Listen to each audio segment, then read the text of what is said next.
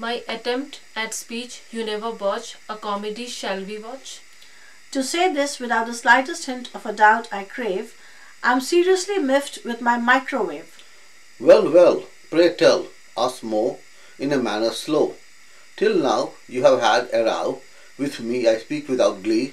Often enough I speak in a manner not rough. I did not know I speak in a manner slow.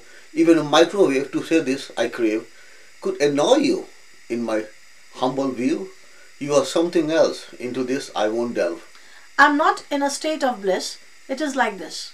When the microwave, to say this I crave, finishes its work, me it does irk that it continues to make a sound. This without a hint of a doubt I have found forever. I speak in a manner not clever. Until it you open and close, I tell you friends and foes, it is irritating really. I speak sincerely. Allow me to say words a few. I think so too. Of doubt I haven't a bit. I feel like telling it. The message we got.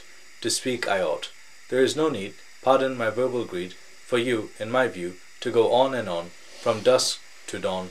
I'm addressing the microwave, of course, as everyone already without a hint of a doubt knows.